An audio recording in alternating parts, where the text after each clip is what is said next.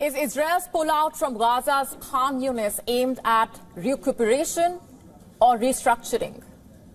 Just have a look at what Israel has been up to over the weekend. It closed its embassies in at least 28 countries around the world.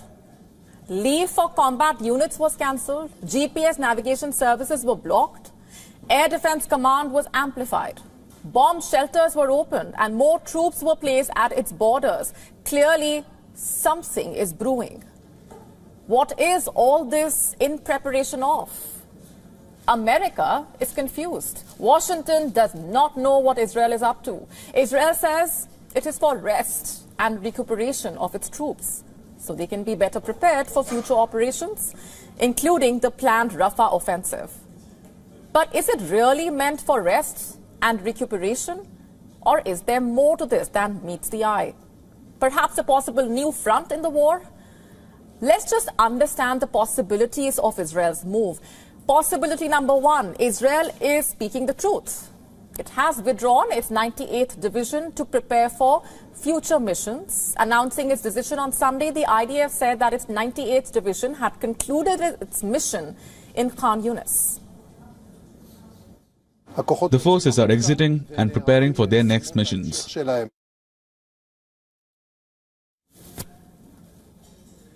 But then just how many Israeli troops have been pulled out remains unclear. Earlier on Sunday, the IDF army vehicles were seen heading to one of its bases in southern Israel.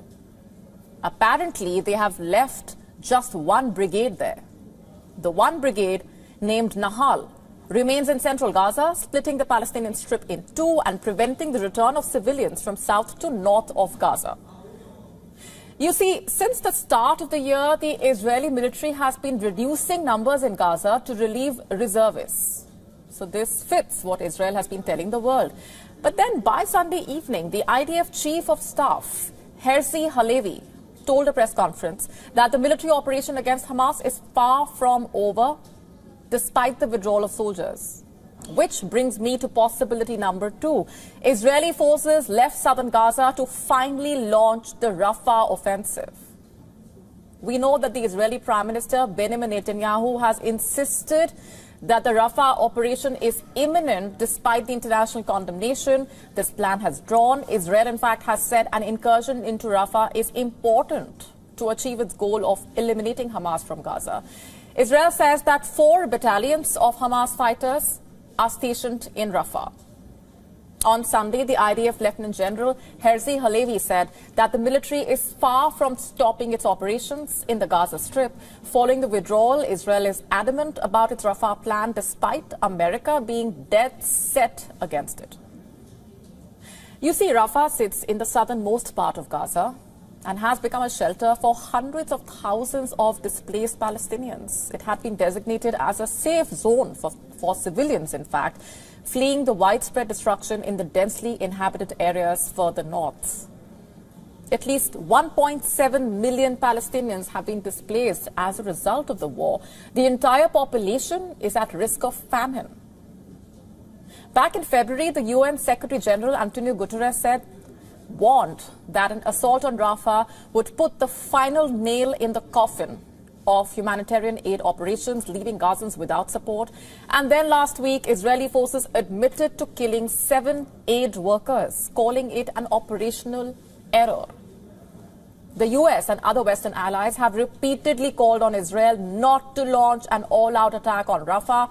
It is the last remaining area that has not come under the control of the IDF. All signs indicate that Israel is preparing for the Rafah offensive.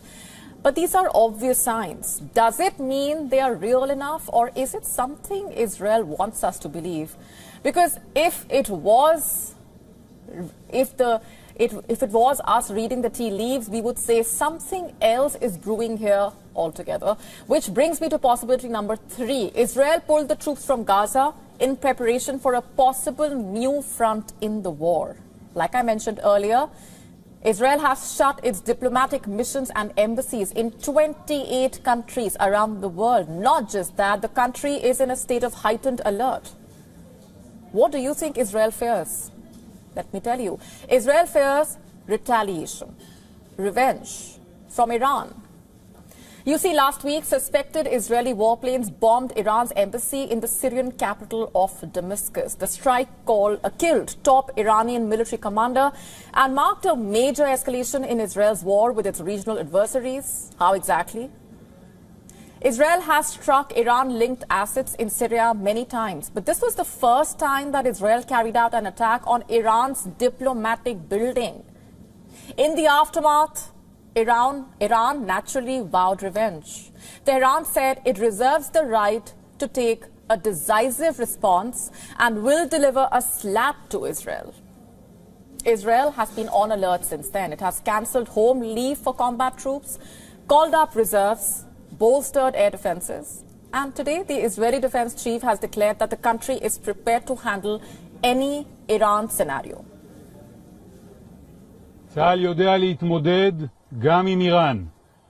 The IDF knows how to deal with Iran, offensively and defensively. We are prepared for this.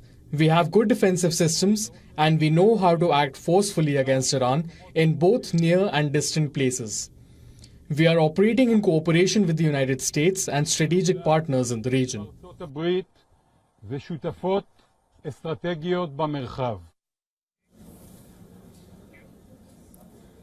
The Iran-Israel shadow war has put the US on high alert as well. President Joe Biden reportedly dialed the Israeli Prime Minister Benjamin Netanyahu, assuring him of America's support. But just hours after the Biden call became public, Iran issued a warning to the US to stay out of the conflict. In a written message, Tehran warned the US not to get dragged into Netanyahu's trap. Clearly, the regional hostilities have spread, and so far, Israel was fighting the so-called proxies of Iran in the form of Hamas, Hezbollah, the Houthis. And now, as tensions escalate, is an all-out war between Israel and Iran imminent? And is that why Israel pulled its troops from Gaza, to prepare for another front?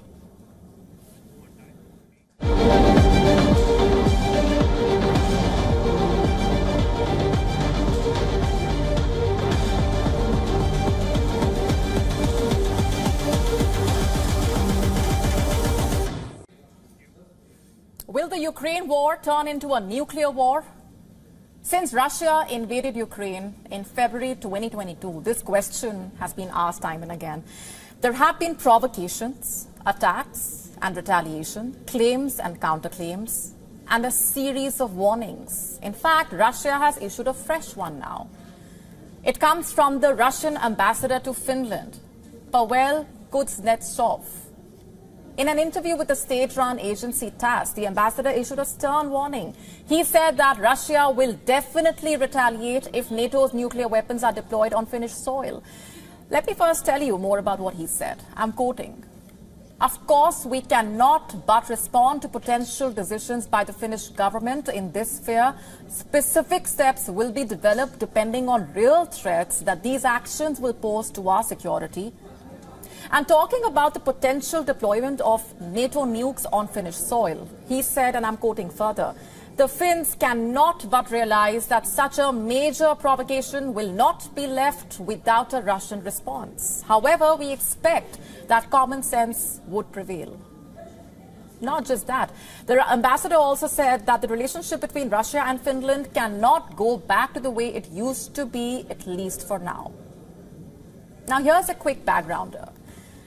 Let me take you back to April 2023. That's when Finland formally became a member of the NATO. This was more than just an addition to the military alliance. You see, Finland joining the NATO was significant for multiple reasons. Sweden and Finland applied to join the military alliance in May 2022. This was, of course, after Russia invaded Ukraine. And one of the biggest reasons why this was a huge move was that for decades, these two countries had been neutral. And Russia back then called the addition a dangerous historic mistake that would force Moscow to take countermeasures. In fact, the Russian defense minister, Sergei Shoigu, back then said that Finland joining the NATO raised the prospect of the conflict in Ukraine escalating further. The Kremlin spokesman, meanwhile, that time said, Dmitry Peskov, saying that Moscow would watch closely for any NATO military deployments in Finland.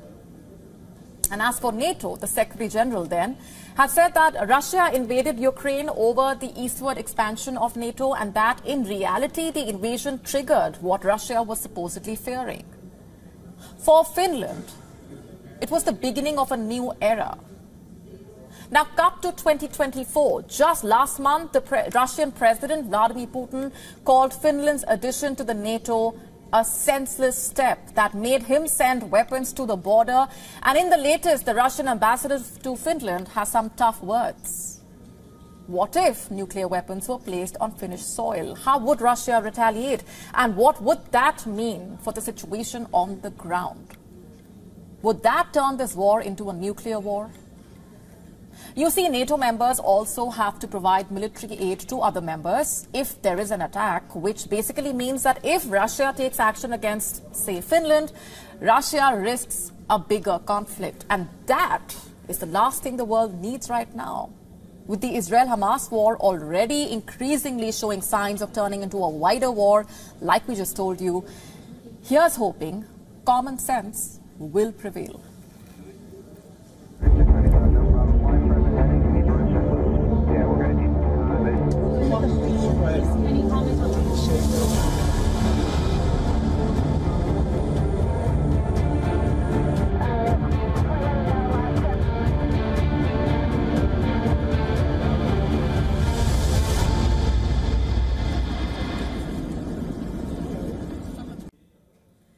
It's past 9 p.m. IST and the once-in-a-lifetime solar eclipse has just begun. It's another 52 minutes till you can see the total sun covered. A phenomenon that will not be visible to people living outside North America. Nonetheless, WION will be getting you the live updates from this celestial event. And we are getting live visuals at this point from North America, where people have gathered to view the celestial spectacle, the total solar eclipse. Millions of people, of course, around the world have their eyes on the sky right now.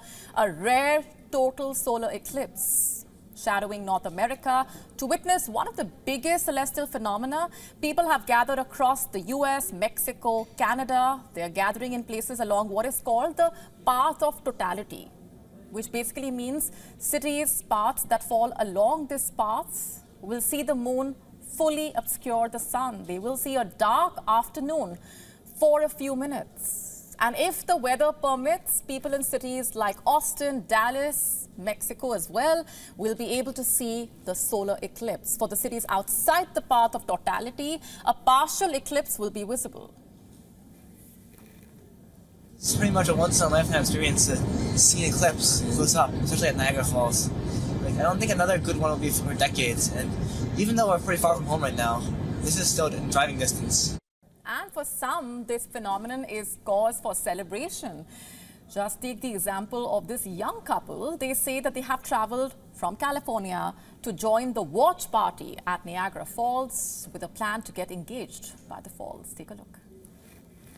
Their fun additional thing is that a little bit later there might be a little bit of a surprise going on that we're pretty excited about. So yeah. Big moment for us, definitely. Yeah. Big moment indeed. And there are some people, by the way, who chase that big moment, even if it means traveling around the world. Take Leticia Ferrer, for example. She is 63 years old. She lives in North Texas, and she has witnessed 20 total solar eclipses around the world. I've seen 20 all over the world. All 7 continents. Who knows those 7 continents? Yay! Did you know there were 6 oceans? I've seen 6 oceans too. Now, at any other time, the beaches of Mexico are full of tourists. Today, the seaside city of Mazatlan in Mexico is a hive of activity. Both locals and tourists have come to the shorelines. Across the city, one can see banners advertising the astronomical event. Antes estaba relacionado con desastres, con destrucciones. Ahorita no, ahorita es un fenómeno que pues, nos habla de la hermosura, yo lo puedo decir así, de la hermosura de la creación, de la hermosura de los astros. Entonces, no hay que temer, En torno a los eclipses ha habido muchas mitologías, ha habido muchas situaciones que nos han alarmado. Y no, pues si fuera así, pues no hubiese tanta gente ahorita en Mazatlán que viene a presenciarlo. In fact, some are also praying that the eclipse will be good for business. The local fishermen hoping that the eclipse will bring good ocean currents so that they can catch a lot of fish and lobsters. Va a estar bien la pesca porque se mueve el mar. Cuando se mueve el mar es cuando fluye las corrientes y las corrientes meten pescado, langosta, todo eso meten. Ojalá sean corrientes buenas también, porque hay corrientes que no meten nada de pescado. Hay a veces que no hay nada de pescado.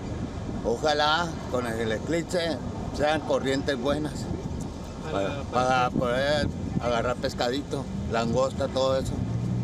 And astrologers who look to the stars for answers to many of life's questions believe that people are impacted by the alignment of the sun, the moon and planet Earth. And since this rare celestial phenomenon is happening in an election year, here's what they have to say about the upcoming election in the US. Trump's chart, the eclipse, not surprisingly, falls into the 9th house. 9th house is legalities. He has a bevy of legal issues right now. And it's eclipsed, so he doesn't have the full clarity. He's basically in the dark.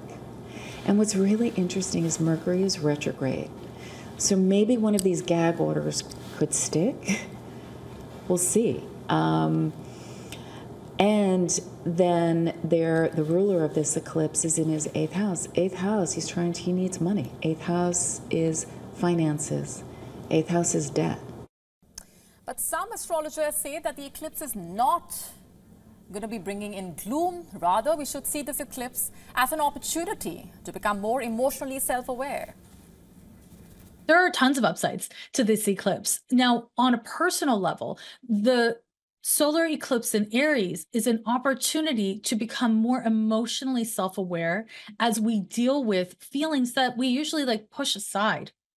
Anger, irritation, ambition, passion, egoism, right? So we can come into greater self-awareness, greater consciousness, and that is a meaningful step towards becoming more whole, more aligned, and using our agency in ways that help us to become the kind of person we want to be in our lives and in the world.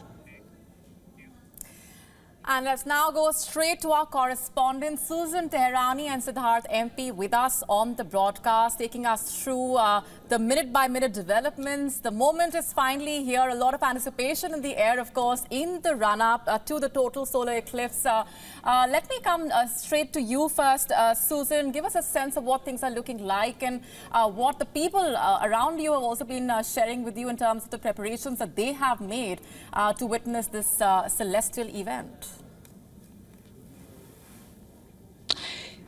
Hi, Molly. I'm standing in the middle of New York City's Central Park, and in just a matter of hours, this field behind me that doesn't have an obstructed view of the sky will be full of New Yorkers and tourists hoping to get a glimpse of that 90% eclipse that we're going to witness here in New York City. We do know that up by Niagara Falls, hotel reservations are completely booked. People have been traveling up there, and then the Buffalo area in New York as well, days in advance. But here in New York City, not only will people go to their local parks, but like I mentioned, they really want to come to places that they have a wide view, like this field behind me. These glasses are very important. There has been constant warnings about wearing these eclipse glasses that have been authorized by NASA. Of course, some school children in the past had learned how to make eclipse glasses with cereal boxes and whatnot. But if there's one commodity that's in high demand right now in New York City, is these special glasses to get a glimpse of that eclipse. Of course, the governor has said to be very mindful because there may be a lot of car accidents during this time, considering the fact that not only people want to get to where they want to watch the eclipse, but also while they're driving, they might want to get a sort of peek of that eclipse. Airports may have delays as well, but we are expected to see a lot of traffic and congestion but nonetheless, you know, I have my glasses ready. If I put them on right now, I don't think I'll be able to see anything. I can't. But when I look up in the sun, surely enough, it's there and we're waiting. Waiting indeed. Let me also bring in Siddharth MP onto the conversation. Hi, Siddharth. You know, a lot of talk also about the Aditya L1 mission and how it will be tracking and studying the sun's behavior during this solar eclipse. What more can you tell us about that?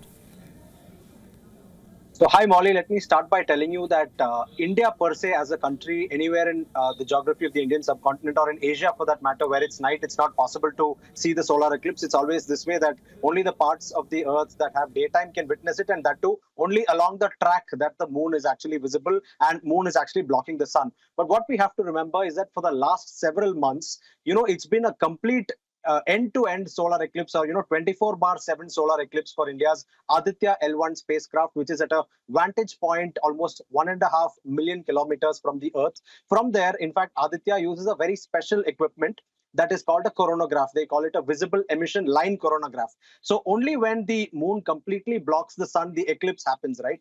But this is a natural phenomenon. But how do you simulate it? How do you sort of artificially perform it? That is what this coronagraph does. It actually completely blocks out the sun's light and only ensures that the outermost layer of the sun or the sun's atmosphere, known as corona, is visible. So using that, the sun's corona is studied using this particular equipment. So even today, the sun's corona is something that will be visible for a couple of minutes when this complete eclipse happens. And in the US, people will be photographing it and observing it. But we have to remember that for the last several months, India's Aditya L1 spacecraft daily, minute by minute, has been studying the sun's corona, eclipse or no eclipse, because this special equipment on board Aditya can ensure that it is a complete eclipse view, even when there is no solar eclipse happening. So that's the beauty about Indian space science and technology. In fact, even NASA and the European Space Agency have, done missions to study the sun. So this is in that regard. And let's also remember the fact that studying the sun's corona is very important, because the corona is where, a lot of high energy particles are emitted from the sun. And when they come to the earth, there is also the danger that they can disrupt high tension power lines. In the past, it has happened in Canada and in Zurich. And also, these can also damage satellites that are orbiting the earth, which is why it's extremely important to study the sun's corona. The sun's coronal studies can be done only during an eclipse. Right. But obviously, eclipses happen once in a couple of years, and the eclipse happens only for a few minutes or a couple of hours. So at that time, the observation is very limited, which is why space agencies send missions to the Lagrangian point.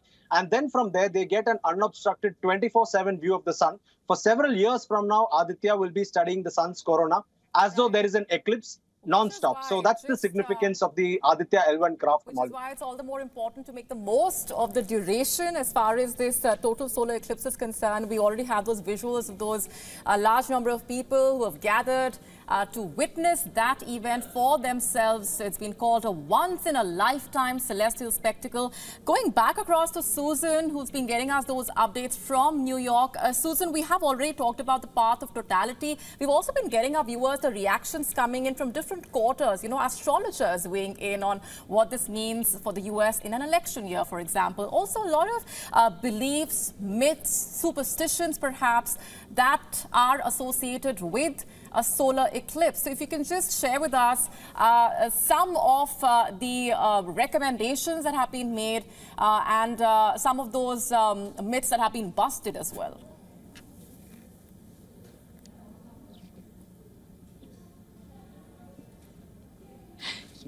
Yeah, social media is just the perfect environment these days for not only astrological predictions, but also really trying to sew things together and make sense of everything. I'll give you an example. Now, this does not mean that we're endorsing it or it's valid in any sense, but one clip that went viral was where some astrologers and also regular people were saying just on Friday, we had a 4.8 earthquake here in New York City, and lo and behold, on April 8th, which is 4/8, we have an eclipse. So anything can go.